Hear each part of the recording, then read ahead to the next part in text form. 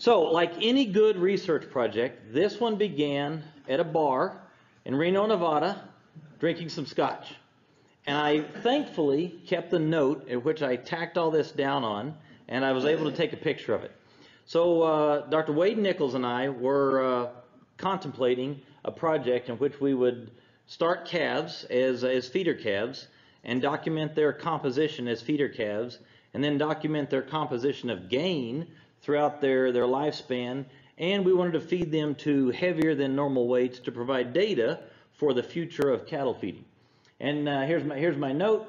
The heaviest animal in the project reached right at 2,100 pounds, and you can kind of see a little bit of the growth curve there on that lower right image. So to get started, I need to thank a whole lot of people that made this happen, and Merck Animal Health was our sponsor, so I'll start with them.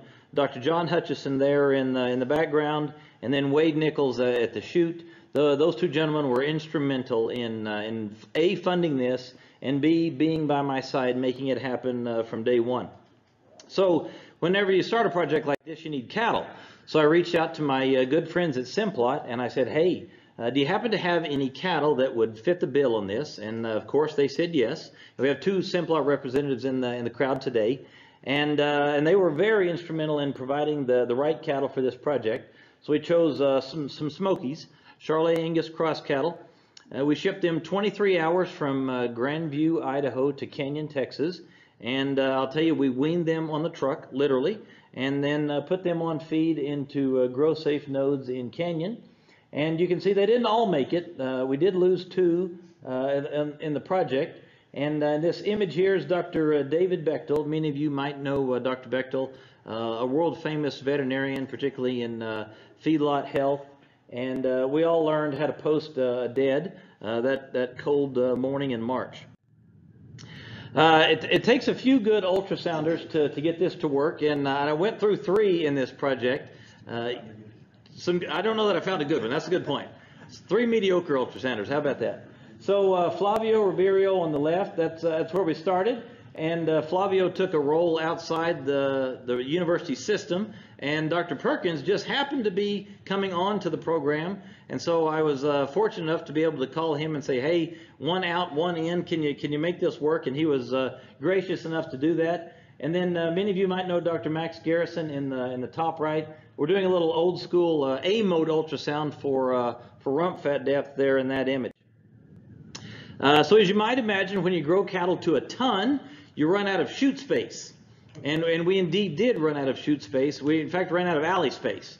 You get to the point where the alley that was made in 1980 for feeder calves doesn't work in the year 2020 for some cattle that weigh a ton. So we had to reconfigure some things, get a cutting torch out and get a welder out and build some things that didn't exist, and needed a bigger chute. And we called up our friends at Cactus Feeders, and they said, hey, we've got one of these sitting over here. Come get it. You can have it. And so we did, and that Daniel chute there worked well for cattle that weighed over a ton. And I can tell you that my graduate students' data sheets are very real, very, very, very real, to the point of almost hard to read and interpret, because there's so much blood and purge and funk on those data sheets. So as they collect the data, you can see that the data are covered in blood there in the meat lab. And so the last slide here is just to recognize all of the students and faculty and hands that were involved in this project. Lots and lots and lots of folks to make something like this happen. So real quick, I'll say that I had 4 graduate students do this. They were all master's students, and I called these dissertations because it was a little more data than you would traditionally have in a thesis, and many of them would have qualified for a dissertation somewhere else. I just didn't allow that. This is your master's thesis. You can go do your dissertation elsewhere, which 2 of them are doing right now. And so in total, at the point that I'm going to show you today, this is a high-level summary of almost 16 million cells of data, and took not quite 9,000 lines of SAS code to analyze that. And we had 14 planned publications out of this, 12 of which were chapters in their 4 master's theses. So real briefly, we started out with 120 Charolais Angus steers, literally weaned them on the truck. They weighed 551 pounds as they left Grandview, Idaho 23-hour haul to Canyon, Texas. We get to Canyon and get them out, feed them hay, and top dress that with starter ration. And we gave them 24 days to adjust to a drier and a little bit different environment than the Grandview. And I say drier. Grandview is a pretty dry place, but Canyon actually is drier than Grandview. So they came from dry to really dry. So you got 24 days to adjust to a finished ration and to the new environment. And then we had a treatment structure in which we were treating animals by giving them an implant or withholding an implant. So we had NHTC, if you'll think about it in that manner, non-hormone treated cattle, versus cattle that received a Revelor XS implant once or twice. And they were genetically paired with phenotype pairing. So I want you to think that we used genetics and weight, hip height, body depth, body width, and we did our best to assimilate animals into pairs so that they were as close to each other genetically and phenotypically as humanly possible. And then we randomly allocated the Revelor or the non-implanted control to those pairs.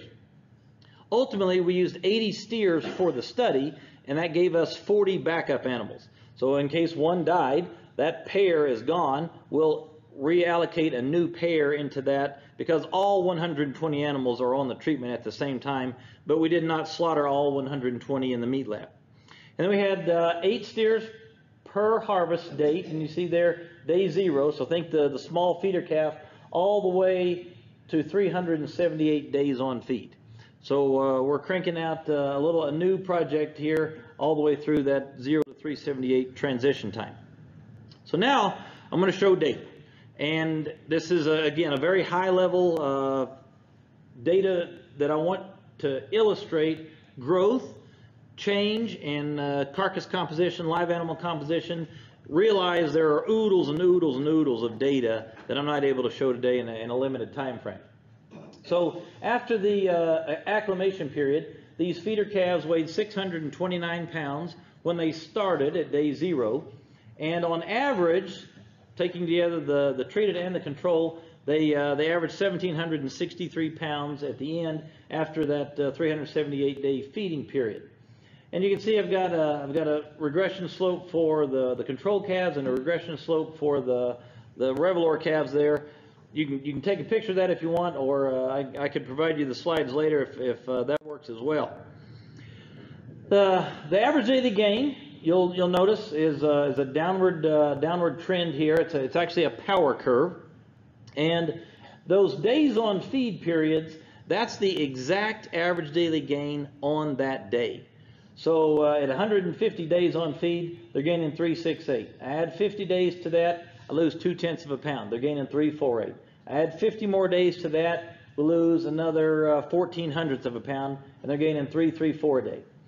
Keep in mind, these guys were on feed for 378 days, and on average, they're still gaining over 3 pounds a day.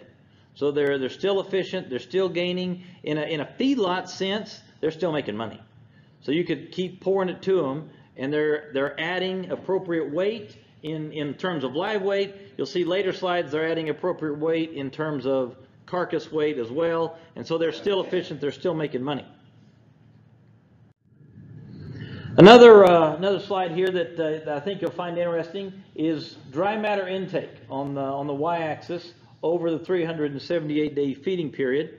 This is also a power curve, and you know it's widely touted in animal science textbooks that a finishing steer should eat 3 pounds or 3% of his body weight per day. I see that all the time. Well, maybe, and that maybe is only at the beginning of the finishing period, and you'll see very quickly that 3% becomes 2%, 1.5%, and 1% down near the end. So as the animal continues to grow and grow and grow, the intake does not maintain that 3% that many of us have been taught or we've read in a textbook. Gain to feed started off extremely attractive, 4.8 to 1. You know, I heard in the lunch session the bull test comment was 3 to 1. I was thinking, did we weigh all the feed on that at 3 to 1? That seems out there. But 4.8 to 1 in the initial time period, and went down to almost 13 to 1 in the end. So when you have a 17, 18, 2,000 pound steer, it takes a tremendous amount of energy just for the maintenance requirement. So less and less and less and less incremental nutrients are going to gain. So one of the many things that we did here is to take biometric measurements of the live animal, and then we'll ultimately talk about the carcass as well. And we use Max Garrison's Performance Cattle Company measurement system for this. So I thought you'd be interested in taking a look at their body length.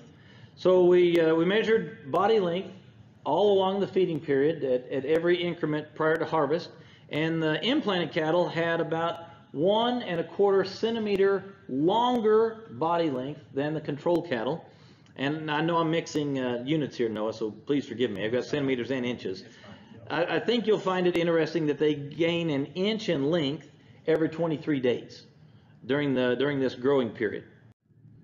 If I move to body width, so think over across the top of their back, the Revelor cattle, they were just about a ½ inch wider throughout the finishing period than the control cattle, and in general, cattle grew an inch every 74 days of width.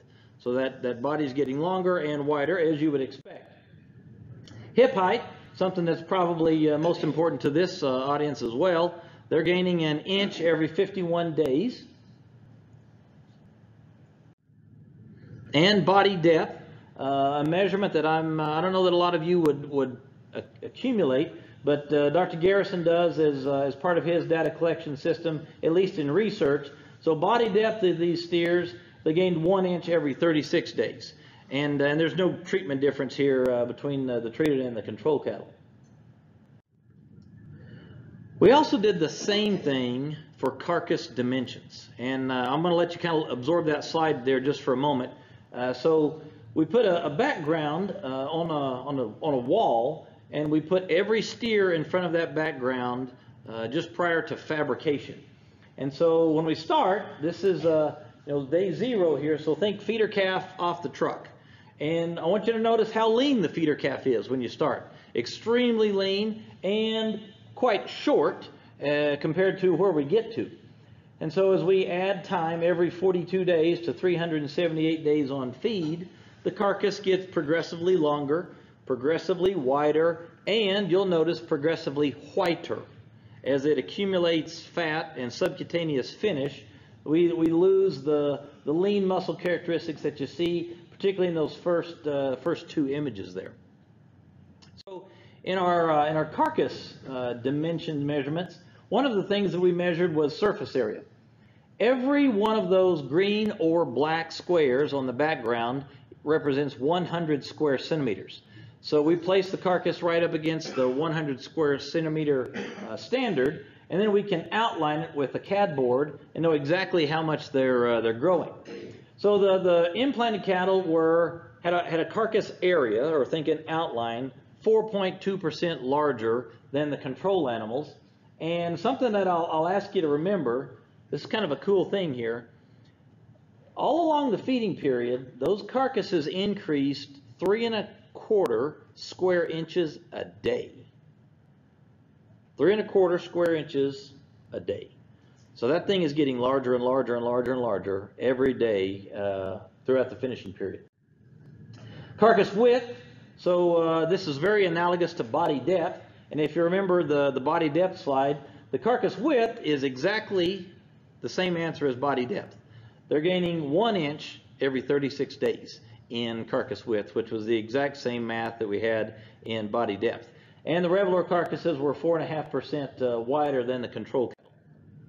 In carcass length, we've got 1 inch of carcass length every 15 days. The carcass is getting closer and closer and closer and closer to the floor.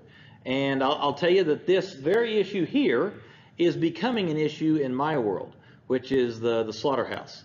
Many of our slaughterhouses in this country were built in the 1950s, 1960s, and as we add 6 pounds to the animal year over year, that animal gets closer and closer and closer to the floor.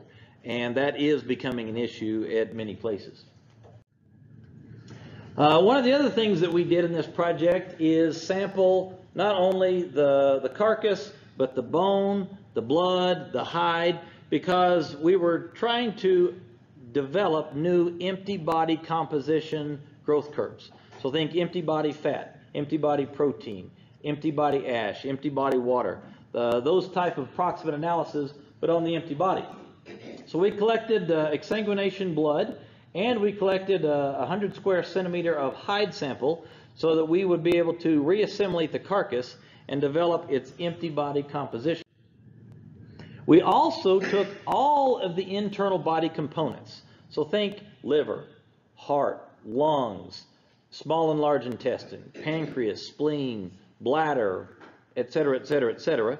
We weighed those individually. The gastrointestinal tract was weighed full. It was completely cleaned out, re-weighed, and then after we'd collected all the weights, we drop it in a grinder that we don't use for fresh meat products.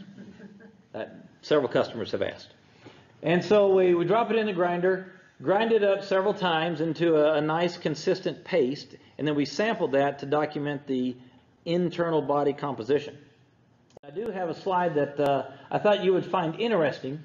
So think the visceral mass. So you have the thoracic contents, heart, lungs, and trachea, and then all of the abdominal contents, the stomachs, intestines, and liver, etc.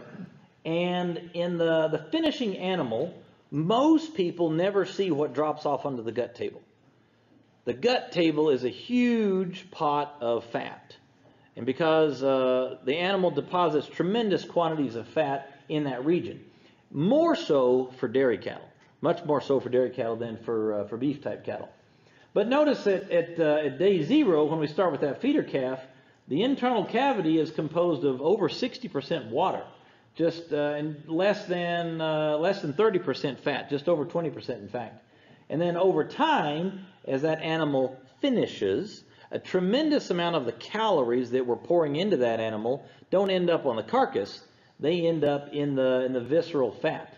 And the fat did increase more than twofold as we fed these animals from 0 to 378 days. So after everything was done on the kill floor, we take that carcass, we grade it, and then we completely fabricate it. We weighed all of the individual subprimals, so think strip loin, tenderloin, ribeye, tri-tip, brisket, etc., etc., etc. That every subprimal that a packer would normally make, we made, weighed those, and then we dropped it in a grinder. So take all of that, drop it in a grinder, and now what do you have as a carcass composition? Again, we're rebuilding this animal to determine its empty body composition. And these diagrams that one of my graduate students made are extremely telling in the growth of the animal. So notice that the text says percentage change of primal weights from day 0 to 378. And we've got some intermediate stops on the way here at 126 and 252. And so let me point your eye, if you will, to the foreshank.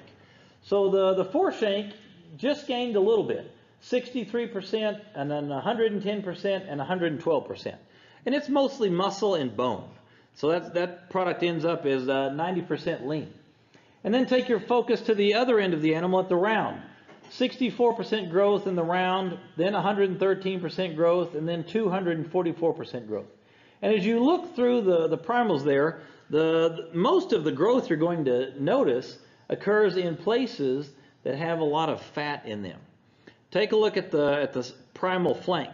It grew 142% and then 286% and then almost 400% just because it's a very fatty primal. Now as I switch this slide, you notice this is primal lean weights. So we've just got lean tissue here, defatted lean tissue, and we've got a 58, 94, and 125% increase in the round. The shank stays almost the same at 34, 67, and 64. And you can kind of peruse through there and see where the big changes are. Most of that is actually in the plate, in the flank, a little bit in the chuck, some in the brisket. Things like the rib and the loin, they don't increase as much because they're extremely lean already. Now the last version of this I want you to kind of peruse is the change in primal fat weight. And remember that the object of cattle feeding is to finish the animal. And notice that we've now crossed the 1,000% threshold for several primals. In particular, look at the percent fat change in the plate and rib primal. A 1,500% increase in fat of either of those, and we're in the weeds to get past that. So that's what cattle finishing does. We're adding tremendous amounts of fat to various parts of the body, and those parts aren't exactly equal. Okay, so another common thing that we're taught in the animal sciences is that an animal finishes from front to back and bottom to top. Well, ish, heavy on the ish. And this really breaks it down as to exactly where they finish. In reality, it's kind of from the center out, if you want to be candid, and the center forward more so than the center backward. And so it's not exactly as it might have appeared, or you might have been taught. We to rebuild this entire animal, we also sampled bones, and so I had the graduate students choose 2 different types of bone. They always chose the femur and they always chose the scapula. And the logic was 1 round bone and 1 flat bone. And you take those and we sliced them every centimeter, and the slice is our sample. So you run these bones through a bandsaw every 1 centimeter all the way through the saw, and everywhere the bandsaw cut, that is now your sample. And so then we have a very nice powdered homogenized sample thanks to the bandsaw. And you'll notice one of my graduate students here, there was some hellacious noise coming from the bandsaw when you slice them end to end every centimeter, and people probably thought we were killing somebody down in the meat lab for the days that it took to slice those bones. So let's get into empty body composition for a moment.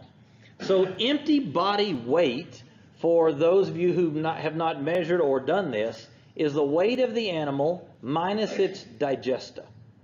So you have the hide on, the hair on, head on, feet and legs on, everything in that animal minus the contents in its gastrointestinal tract. So when you weigh everything individually, we can then piece it all right back together and say, okay, here's what the animal weighed without its digestive.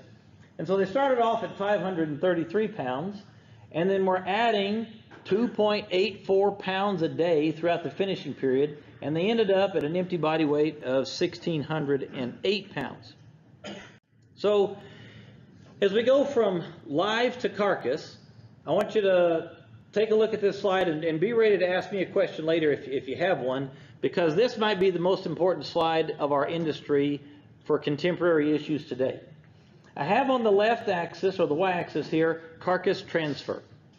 And carcass transfer is the proportion of the daily gain that is put onto the carcass. So let's say an animal is gaining 4 pounds a day.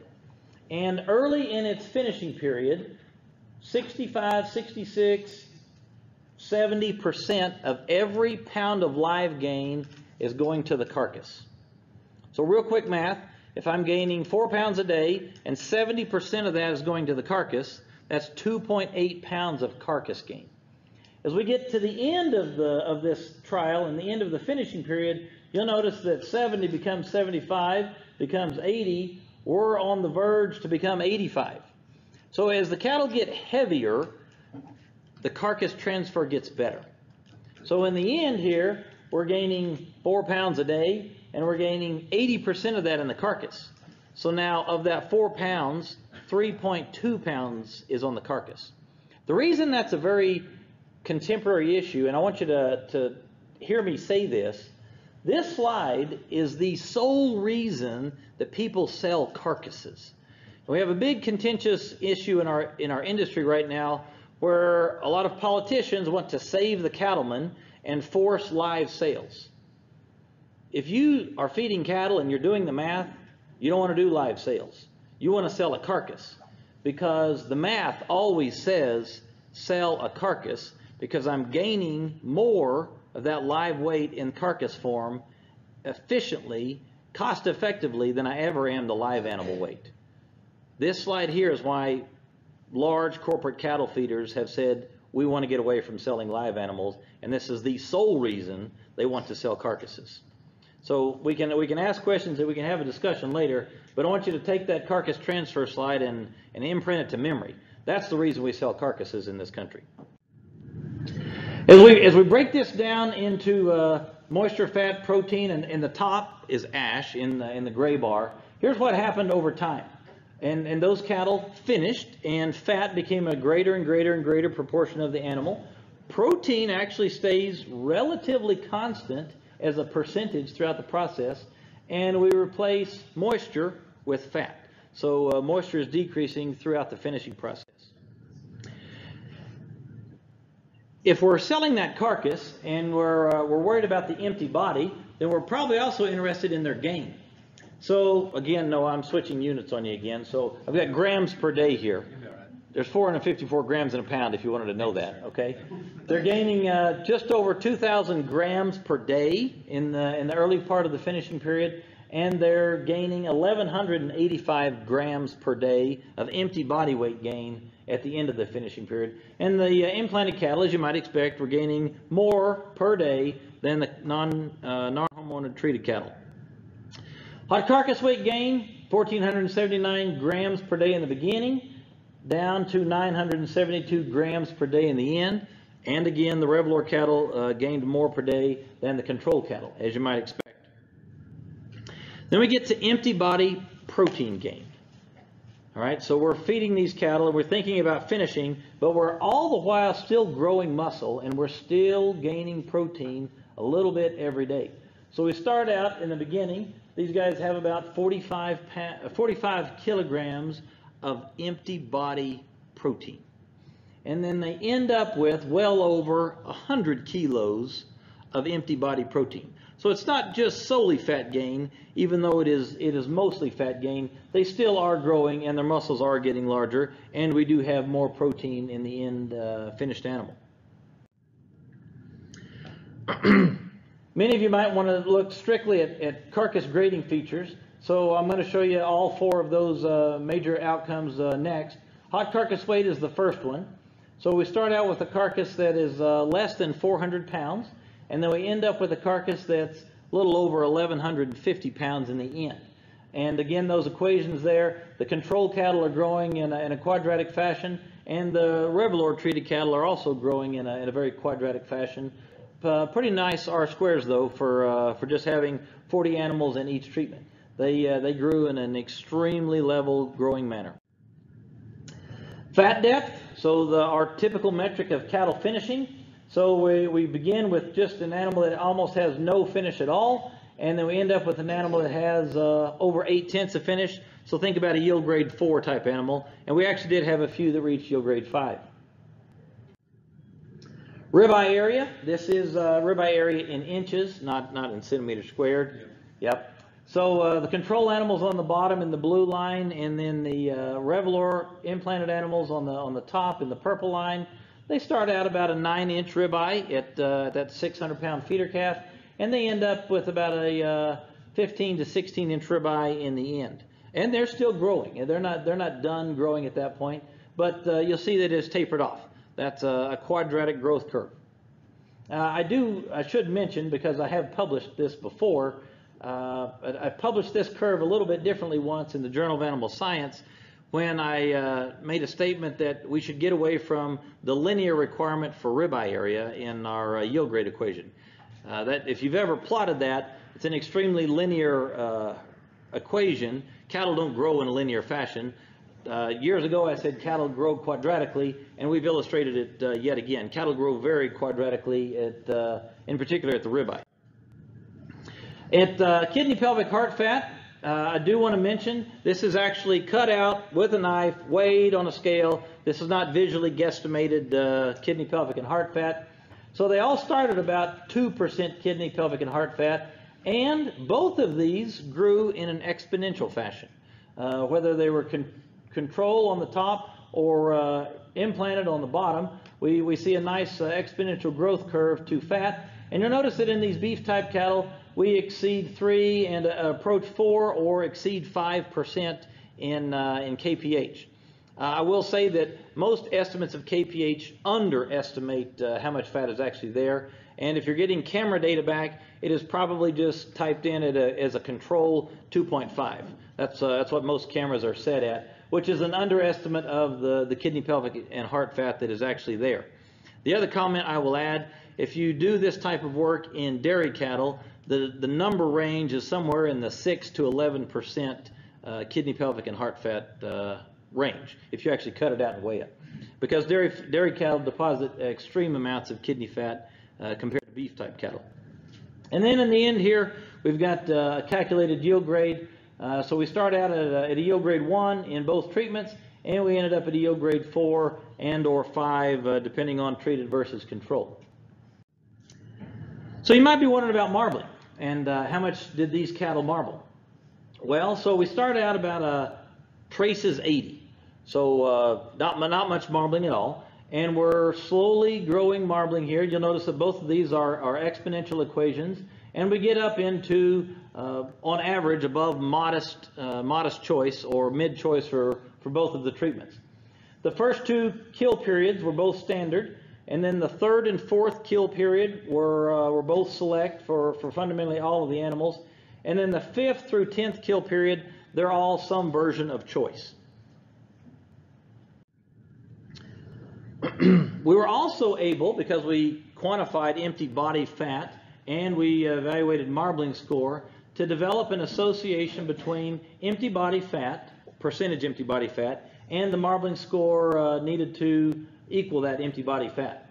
And so if you're a nutritionist in the room, like Dr. Hales, you would be very familiar with Pablo Giroy's equation that would say at 28.6% empty body fat, an animal has all the finish it needs to reach low choice or small zero.